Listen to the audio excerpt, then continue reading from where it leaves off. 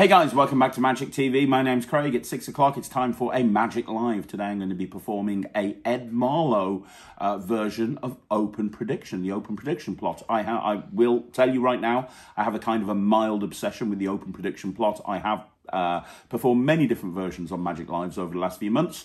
Well, this is an Ed Marlo routine, and it's such a clever way of achieving the Open Prediction in such a fair way.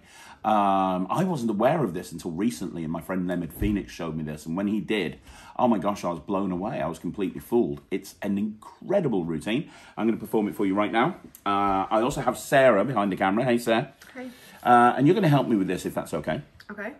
I'm going to make an open prediction with this deck of cards. Now, what I mean by an open prediction, I mean I'm going to openly tell you what my prediction is. Right. And your job is to try your absolute best to make that prediction not come true. But I'm telling you, just with me making the prediction, it will come true. Now, this is what's going to happen. Sarah, I'm telling you right now, you are going to pick the 3 of Hearts. That's the card you're going to pick. Now, I'm going to deal cards one at a time like this into a face-up pile. You are going to say stop anytime you want to.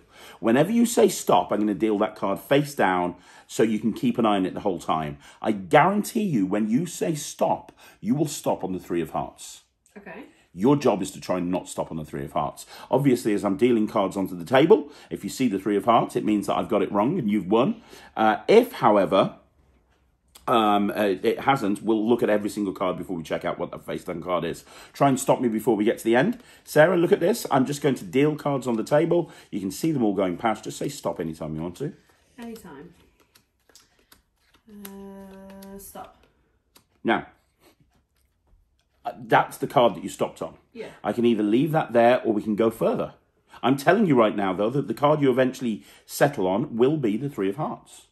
Do you want to carry on or do you want to stop right there? We'll stop. Are you sure? Yeah. Okay. Last chance. No, I'm good. Okay, if you'd gone one more, it would have been the Ace of Hearts. If you'd gone one more, it would have been the King of Diamonds. We're going to have a look at all of these cards.